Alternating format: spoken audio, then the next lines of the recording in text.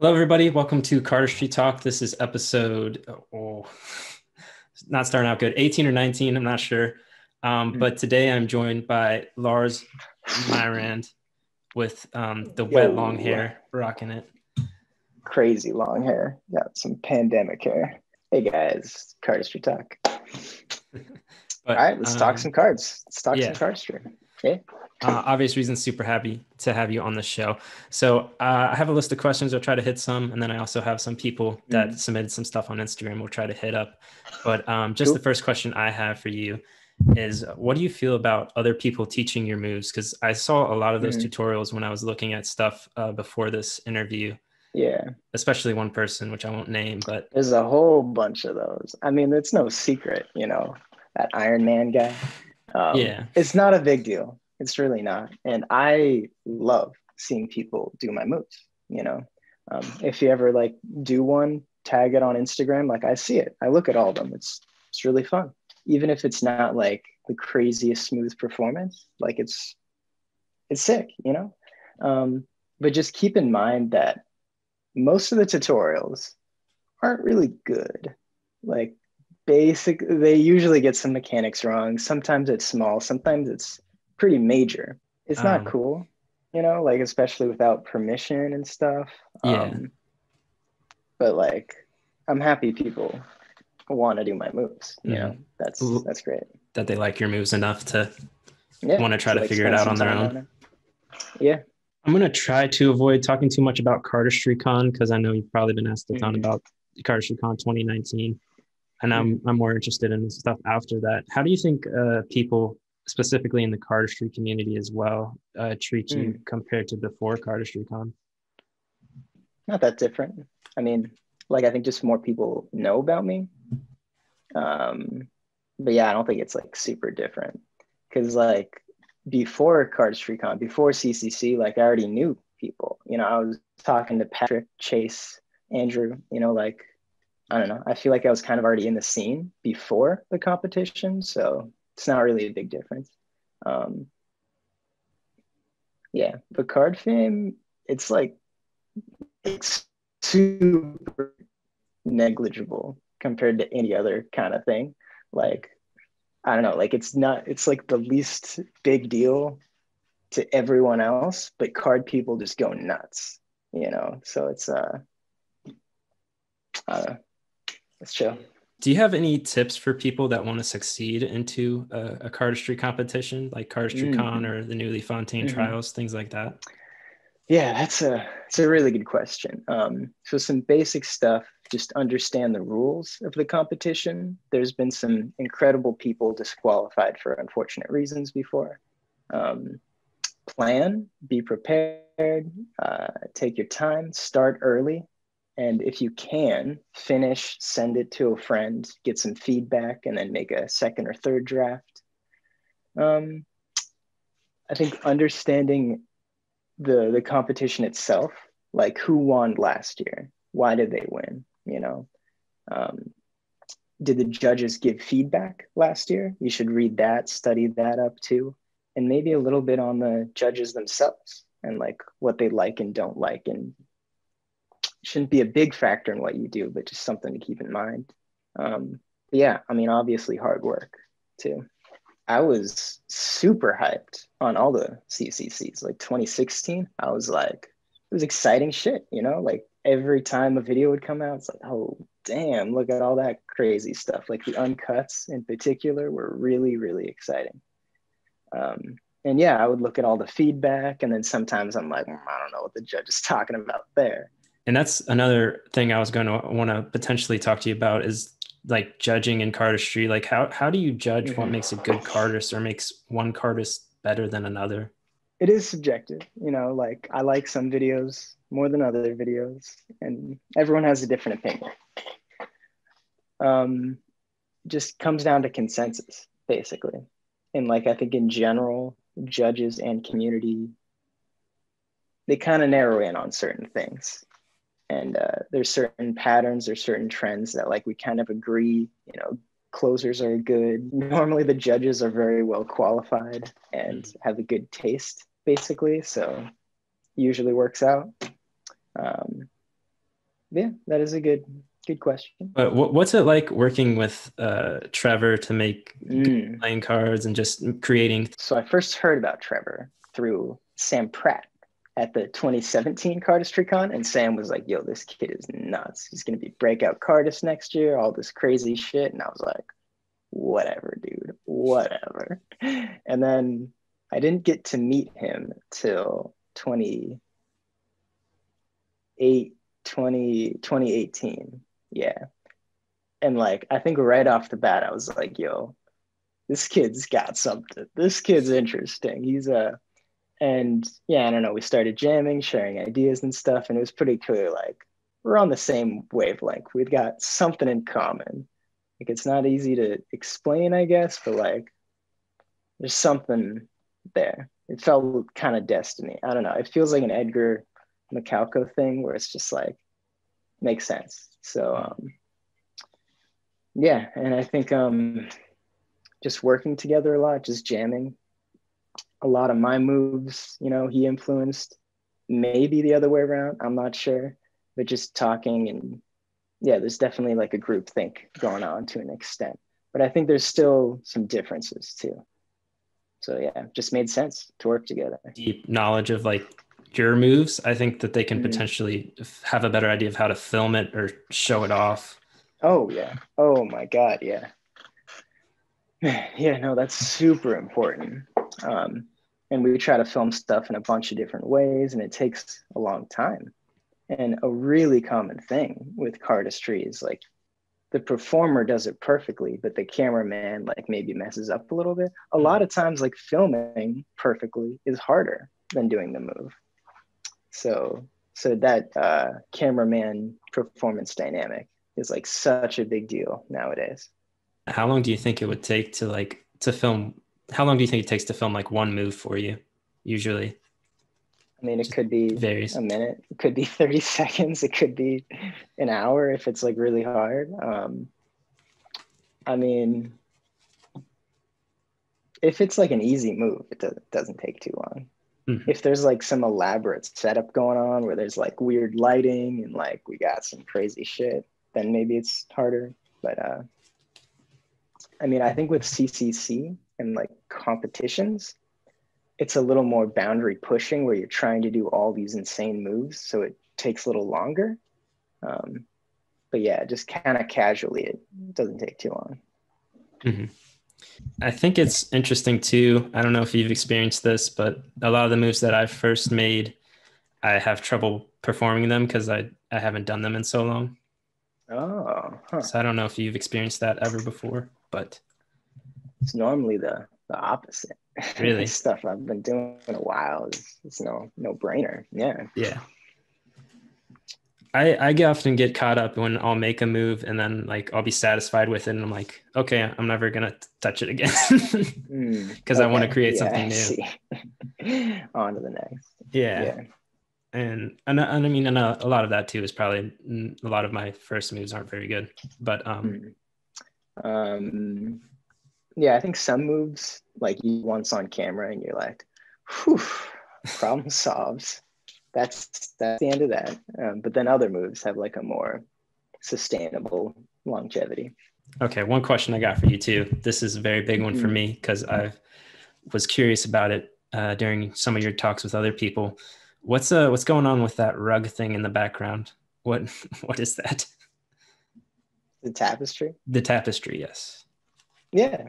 I mean, it's a tapestry. It's like pretty basic shit. Yeah. I mean, I see like this exact one all the time. Like I don't know, it's like a common fucking white girl college thing, really. I don't know. I just think it's cool. Yeah. No, I like them a lot. I think it's fun. One quote you said when talking with Jaspers, and this like was mind bending for me at the time, was that you said difficulty is occasionally a design flaw, and that is one of the best quotes ever made, I must say. Oh man, you're welcome. I mean, I guess. No, I think it's great concept because I think a lot of people get caught up in trying to make something that's difficult instead of focusing on something that's impressive. A lot of really impressive things are simpler, like springs. But yeah. Okay. what do you find that you prefer to make simple moves or more difficult moves? Well, first of all, I gotta give Sam credit for that quote. That was like a direct thing that he told me. I did not like originally have that idea at all. But I like to make everything. I like to make some moves that are literally only possible once, and then some moves that are really easy. I think both hard moves and easy moves have a place and are important and should be valued and honored. And it's pretty obvious. Like, hard moves are hard, easy moves are easy. You know, like, there's no need to overthink it. But I think the important takeaway is, a lot of the times, like, you want to capture like a certain idea, like a certain thing, like a certain visual maybe, and you're trying to do it through this really hard method. But oftentimes there's like a much easier version that like basically accomplishes the same thing. Sometimes that's just like a really subtle mechanic shift, like moving your pinky a tiny bit one direction, or it's like more of a major design change. But in general, yeah, the message is just, if you can do it simpler, then why not? Yeah. I think it's interesting too. People get so caught up in trying to create something one way, and instead of looking at all the options or just leaving it and coming back to it. Yeah, you got to take your time. Just in general, what's your creative process like when creating these moves? Is it vary a ton? Man. Oh man. All right, let me get out the whiteboard. Let me get out the get slides. Some Matthew Boudoir analytics going. Yeah, let's run the numbers.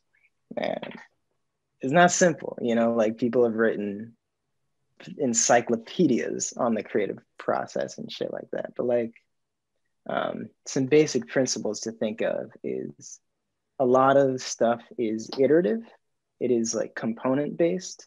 So you have a bunch of little ideas and you kind of put them together or expand on them. Having an idea, what do you want to make? If you like really want to make something, you probably will, you know? So having some idea or some passion for it, you know, like, that really, really helps. I really like the idea of like having an idea for a move and then trying to make it happen instead of trying to force something random to happen. Because I think a lot of people just go in this free form mode that nothing gets done. Yeah, I think that's easier though, just to kind of mess around. That's a lot easier. Matt, I think it was actually Dimitri that kind of suggested the difference between head and hand thinking. So head thinking, you know, you visualize something, you got some idea, and then apply it to the cards. And then hand thinking is kind of more fiddly, more just what is possible. I don't know, at least in my experience, hand thinking is much easier. It's much faster, it's much more practical. And then head thinking, usually, like, you know, you think of something and it doesn't work. So you need both, basically. Getting back on the quote train, you once said, if you're not having fun, why do it, type of something like that nature. Yeah, I mean, you should still work hard, you know, like, but if you're not enjoying the work, there's a balance. And like, not trying to force yourself to create something, I think for some people is important. Some people, I think, when they have a deadline, they might actually flourish. Like, I think maybe like Louis Macalco and Edgar Isaac might be like that from what I've seen. Maybe not, but I think the deadlines helped me a lot, definitely, especially like with the final, because it's like, well, everyone's looking at me. I gotta do something. Let's go. Do you find that there's like a pressure on you during those moments? Yeah, totally. I mean, it wasn't too stressful because, you know, like, I wanted to make moves. I wanted to make videos, so it worked out. Do you have any other hobbies outside of cardistry? Cardistry is like the hobby, you know? Like when I found cardistry, I was like, oh, this is it. Wow, that's it. Yeah. I do like, I used to rock climb a lot, not too much nowadays. Photography is another really cool one.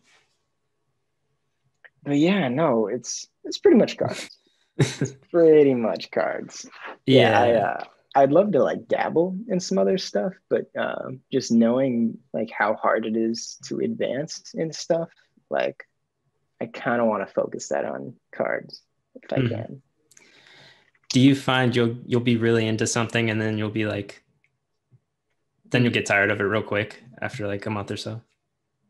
Or it's just cards? It's a lot of cards. Kind of like a couple of years ago, I think I did that a lot. Nowadays, not so much. Yeah. So what other stuff do you like speed cube or something? I learned how to cube soccer. Yes. Wow, that's weird. Kid. I do my research too. Snap. Oh. It is always super weird when like I message somebody and they'll be like, yeah, I know who you are. I'm like, how? Why? I guess you might live a little bit closer to more cards than I probably do. But do you find like it's a similar amount of interaction? Because that's what I've found from a lot of other guests is that even though COVID is going on right now, like they didn't really meet people in public anyways. Oh, okay. Yeah, it's a little different here in the Bay Area because we did meet like pretty often, like every other month or something. We would like try to get like a decent sized thing going on. We were just about to start a monthly jam. We were so close, and then COVID hit. So no, it has dramatically slowed down. And the cardists are pretty spread out amongst the area here. So it's kind of hard to see each other. But I basically just stay in touch with Trevor and Kyle pretty well. Do you like learning other people's moves or like? Oh, yeah. Yeah. Oh, yeah. Absolutely. Especially cuts. Because I think like fans and stuff, I don't know, it's not as fun to learn, honestly. Like a lot of cuts just feel good. Love learning cuts. Like Nikolai cuts, especially. They just like, yeah, they just feel like way too perfect. Like the fingers were just supposed to go where they go. I've always thought like if I can create something, I would rather take the time to do that than learn someone else's moves. But I also think that doesn't open you up to as many possibilities. But I always also don't want to be like influenced by what other people are doing and put it into what I'm trying to create. I think some people are more impressionable than others. Like, I think I can learn a bunch of moves and still make moves, you know, and not be like misled or something like that. But maybe if you're earlier on or something and like maybe only know Tobias moves and no other moves, you might have like a Tobias. But I think learning moves is very important because like when I started out, I didn't really know moves. And then I learned flip phone. My life changed instantly. I didn't know that's like what cardistry could be. Like it was a whole new thing. If you don't know flip phone, you should learn flip phone. Yeah, no, that taught me so much about like what cardistry could be and like how it was different from what I was doing. So kind of expanding your horizons a little bit by learning some stuff can help. Yeah, you don't always need to learn stuff. Like I tried learning squall, huge mistake, huge waste of time. Don't learn squall. It's just fucking stupid.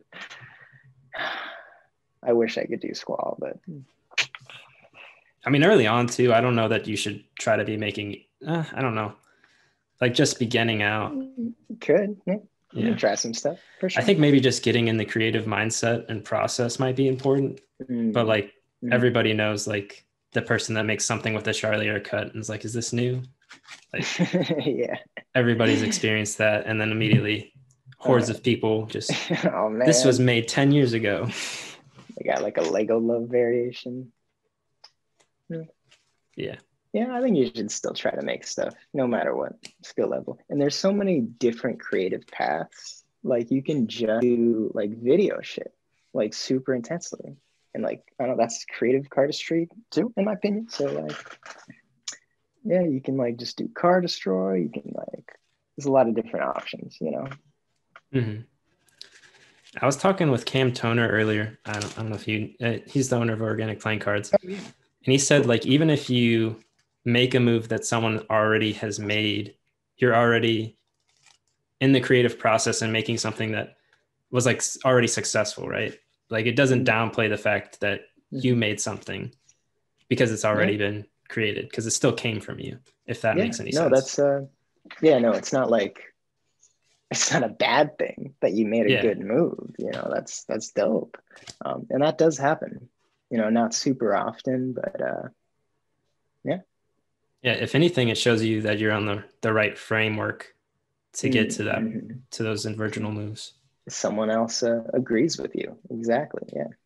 Yeah. One thing I want to talk about too, that I love that you did, was the Mortal Man video, and just kind of showcasing some of the mistakes you've made along Cardistry-Con 19, and showing like they weren't all one takes. Because I think it's really easy as viewers to think other people are perfect or are like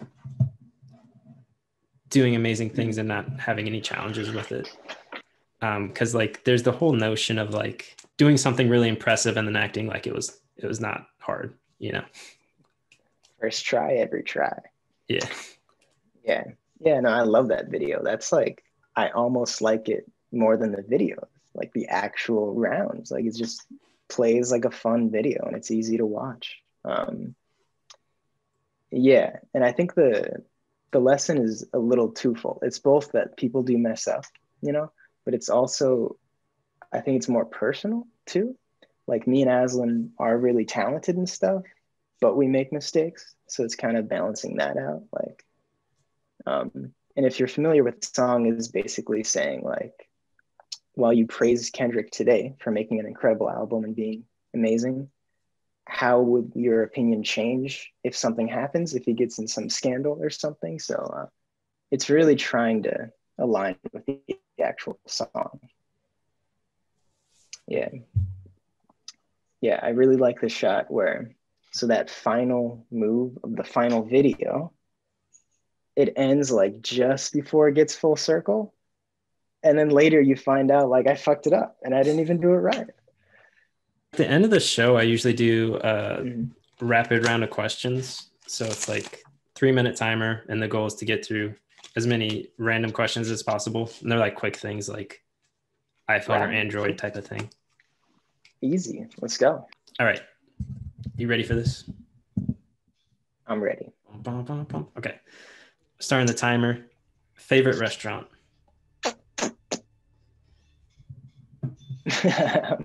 Bad start. There's a place in Portland called Thai Peacock, which is really good. Cats or dogs? Cats. But they're both cool. Yeah. iPhone or Android? I use iPhone, but both are cool. Do you play video games? No. So you don't have a favorite. Question I always have to ask: toilet paper over or under? Do you know the context? Like just normal toilet paper? Yeah. So how the roll hangs off. What do you use it for? Just for to clean up. It's how the roll obviously over. Yeah. Okay. No question. Right. I always have to ask that question because I get peer pressured into it. I don't know why.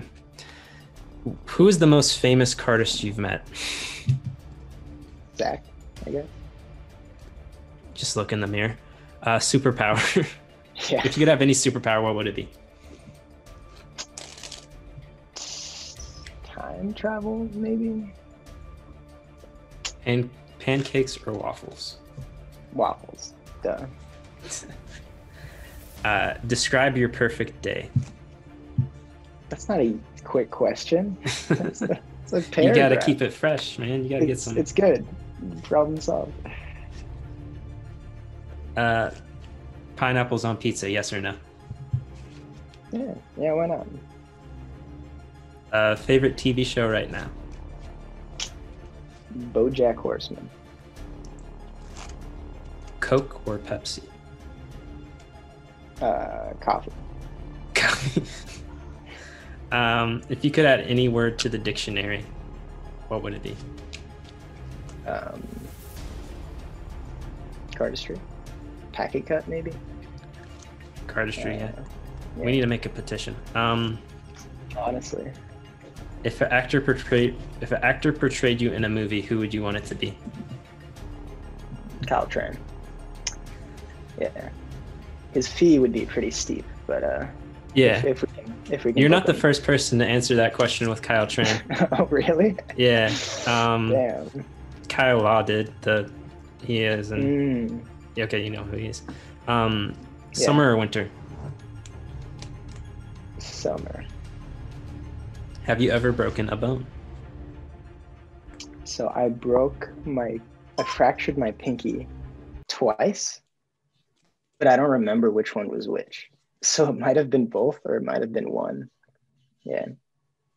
And I think it does loudly affect how I hold cards.